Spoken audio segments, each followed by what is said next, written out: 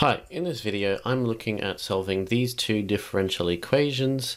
dy dx is equal to 5x minus 8 all on y cubed plus 3, and dy dx equals 3y minus 5 all times 6x plus 7.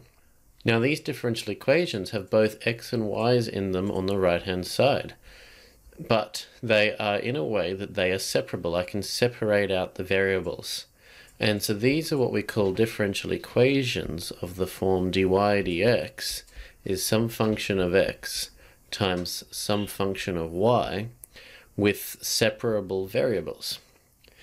And so the way we approach doing these is to separate the variables out if they're not already, and then get all the y's on one side and all the x's on the other side, integrate both sides, and then sort out whatever we end up with. So let's have a look at doing that for part A. So we have dy dx equals 5x minus 8 on y cubed plus 3.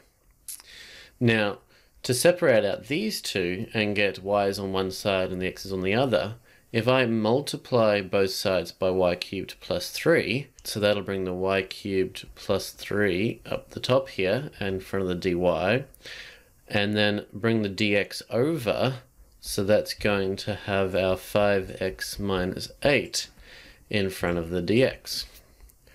So I've multiplied both sides by y cubed plus 3 and both sides by dx, and so that's given me this. And so now I can integrate both sides because they are only in terms of y here and only in terms of x here.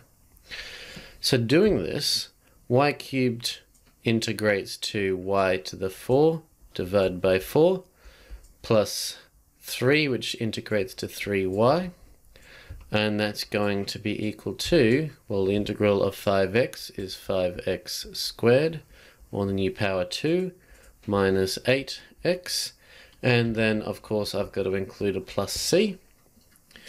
Now this equation is going to be really hard to isolate a single y, to have y equals stuff in terms of x. So I'm going to write it as an implicit function. So I subtract the 5x squared over 2 and plus 8x to both sides. And so it's going to get everything to one side except for my constant. So that's going to give us y to the 4 on 4 plus 3y minus of the 5x squared on 2, add on the 8x, and that's going to be equal to c. And that's all I can do with this one because it's hard now to separate and get this as a function of one of these variables equaling a function of the other variable. So I'm just going to leave it as an implicit function, and if you wanted to try and get back to this derivative, you would of course have to derive it implicitly. So let's have a look now at doing part B.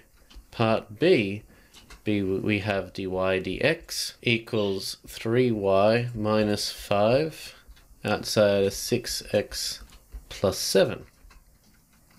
So if we do the same thing where I can bring this 3y minus 5 over by dividing both sides by 3y minus 5, so that's going to give us a dy over 3y minus 5. And if we multiply both sides by dx, I'm going to have the 6x plus 7 dx. And so now I can integrate both of these.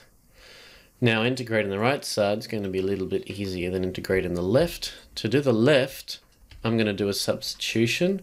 So I'm going to let u equal 3y minus 5.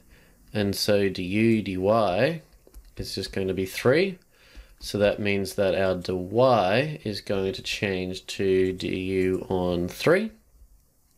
And so if I substitute in, that's going to give us the integral of 1 on u multiplied by this, well, the dy is going to change to du on 3.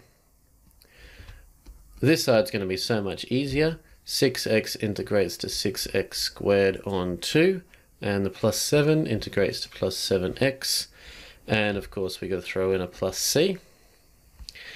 Integrating this, well, 1 on u integrates to ln u.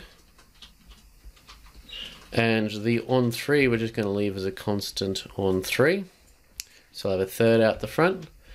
And over this side, the 6 on 2 turns into 3x squared plus 7x, and we've got our plus c. Putting our u back in, and we're going to have 1/3 ln of 3y minus 5. And that's going to give us 3x squared plus 7x plus c. So now I want to try and isolate y and get y as a function of x, which we can because I've only got one y in my entire equation. So what I can do is I can multiply both sides by 3, and that'll give us, get rid of this fraction of a third here. So we'll have ln of 3y minus 5 equals, well, 3 times 3 is going to give us 6x squared, plus 7 times 3 is going to give us 21x, and we're also going to have plus 3c. So now just tidying this up a little bit, we're going to just keep the ln of 3y minus 5. And the only thing I want to change over this side, we've got our 6x squared, we've got our 21x, but this 3c, I'm just going to change it to plus d, because a constant times that number 3 is just a constant. So we're just going to say that d, which is a new constant, is just our old constant times 3. So we just have another constant. So now I've got this ln that I want to undo, so I'm going to raise both sides to the power of e. So that's going to leave us with 3y minus 5 equals, well, if we raise both sides to the e, I'm going to have e to the 6x squared plus 21x plus d, which we can, of course, rewrite to get e to the d out the front times by e to the 6x squared plus 21x. So now the e to the d is just going to change to a. So we're going to have a e to the, and what we'll do is we'll factorize out the constant 3x that's in both of these. So we'll have 3x outside of 2x plus 7. And we've just got to say where a is e to the d. And of course we still have our 3y minus 5 on our left hand side. So now I've just got to add 5 to both sides and then divide by 3. So that's going to leave us with 3y equals ae to the 3x outside of 2x plus 7 plus 5. And then we've just got to have a third of it. So y is going to be 1/3 outside of a e to the 3x outside of 2x plus 7 plus 5. And that would mean that we're finally done. So, to solve differential equations which have both the variable x and y in them, and usually that's the product of those two functions, we can separate out the two variables, and that gives us functions that we can then integrate on their independent variable, and then we need to try and get them into some sort of tidy function. And sometimes that might mean if I can't separate out the single y, I might just need to leave it as an implicit function. Otherwise I might be able to play around with it a bit and be able to get it to be an actual function of x for y.